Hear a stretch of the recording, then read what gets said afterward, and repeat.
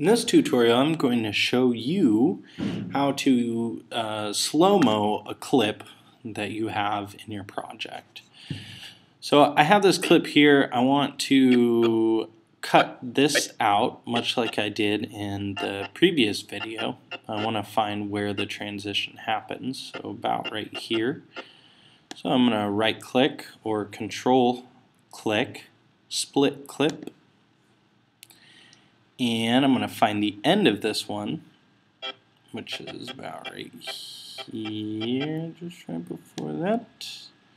Split clip. Okay.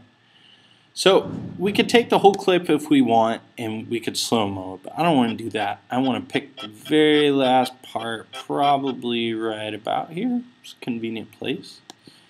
And I'm going to split it again, and notice that we have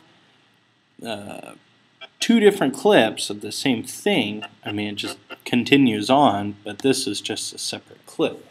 Now what we're going to do is we could double click the clip, or we could go here to the gear icon and clip adjustments. I like double clicking the clip will allow us to decrease the speed of the clip itself. Okay, we're going to click done. Now, when we go in preview from the beginning here, look at that. Nice and slow. Okay, so now one thing I do want to add is you note that the audio did slow down along with it. No good. Maybe we want to mute the audio. One way we can mute the audio is by going down here to show the audio waveforms, and you'll notice the audio waveforms here, these kind of peaks and valleys there. And if you hover over this line right here, you'll see the black horizontal line that kind of stretches all the way across. That's your volume.